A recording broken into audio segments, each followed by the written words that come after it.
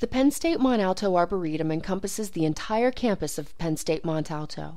Established in 1903, the same year the school was founded as the Pennsylvania State Forest Academy, the Arboretum is a living, historic collection and outdoor classroom that contains over 1,000 trees representing 29 families, 70 genera, and 174 species.